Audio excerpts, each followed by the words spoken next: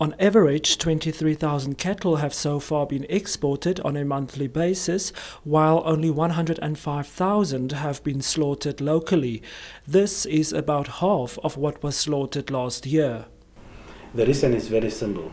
Now, in the drought year, you only have a period of around about 4 to 5 months, if you're lucky, that the animals would still be in a slaughter condition. So the farmers in a drought year have a very narrow period to get rid of their animals.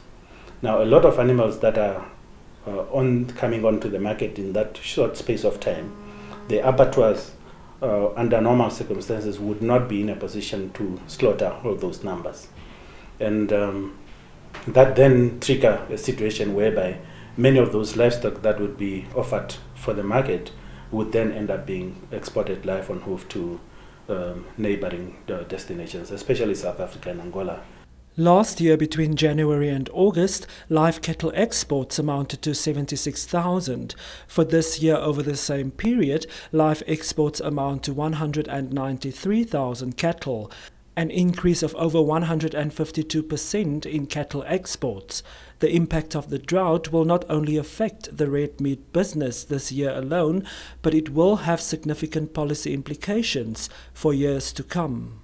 Next year will be an extremely difficult year for the business and industry, especially the slaughter industry, and especially if it rains. When it rains, the farmers will go into herd building, which means that in fact whatever is available, they will hold it back to actually build their herds again.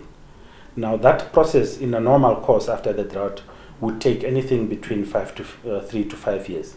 We really think that because of the low cattle numbers that Namibia had in terms of the cattle population before the drought, and you take the number of animals that we are now able to export in this year, we really think that the herd building process will be in excess of 5 years to actually just get to almost similar number of animals that we actually had before the drought. I really think that Namibia must introduce for the first time a restocking process so that we actually bring back female animals. Not only did slaughtering decrease and exports increase, but the quality of meat that ends up on the shelves has dropped, says Shimune. There is clearly less fat. In the past few weeks, Namibia has seen a few raindrops. Hopefully, it is a sign of more rain to come. For the News on One, I'm Francios Olivier.